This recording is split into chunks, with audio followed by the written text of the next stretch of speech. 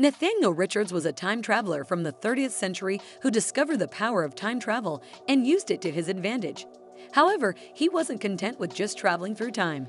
He wanted to conquer it, and thus, Kang the Conqueror was born. But Kang was nothing if not resourceful, and he eventually found himself in the war-torn 40th century, where he used his intellect and technology to conquer not only Earth, but other worlds as well. This is where he earned his title as King the Conqueror. However, even Kang had his moments of regret. He once went back in time to speed up his transformation into a time-traveling warlord.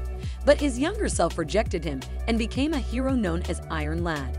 And then there's Immortus, the oldest version of Kang, who became the protector of the timeline, ensuring its safety and stability.